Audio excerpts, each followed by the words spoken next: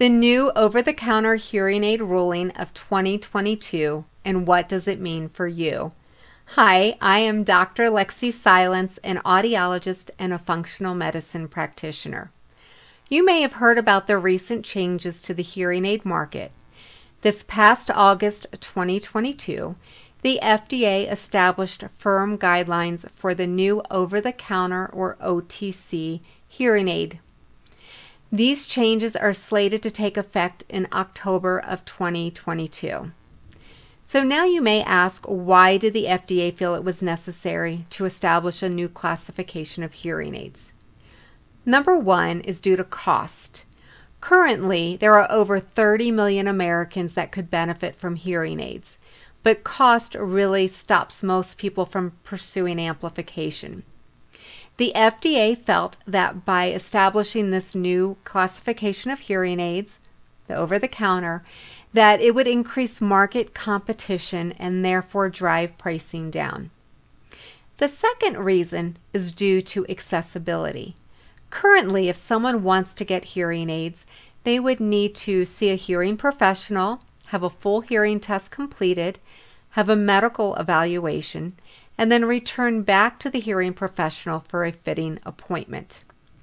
These new changes that the FDA established will help to eliminate the need for all of these steps, therefore enhancing accessibility. Now, there are a few caveats that the FDA has established regarding over-the-counter hearing aids. First, you must be over the age of 18. If you are under the age of 18, you must still see a medical professional before you can pursue amplification. Second, you must perceive that you have a mild to moderate hearing loss.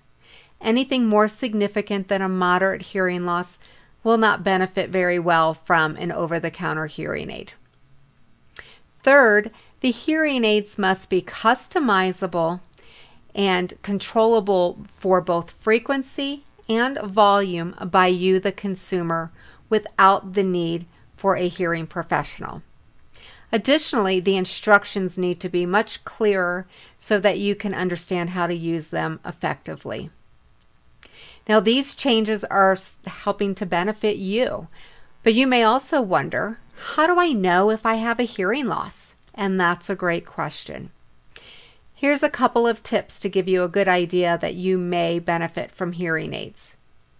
Do you struggle when there's a number of people talking or there's background noise around you? Do you find that you're misunderstanding people or asking them to repeat frequently? Do words that sound similar confuse you? Do you have difficulty understanding whispers? These are great indications that you may benefit from hearing aids. Now, even though you don't need a hearing test, there are a lot of resources to take a free online screening on the internet. And I recommend that you go to Zep Clarity and take their free online screening to determine whether or not you would be a great candidate. Zep Clarity has a fantastic hearing aid called the Clarity One that will allow you to effectively address most of those mild to moderate losses. If you do have any questions, there are hearing professionals and audiologists on staff to answer any of those questions for you. I think you're going to be very happy with these new changes from the FDA.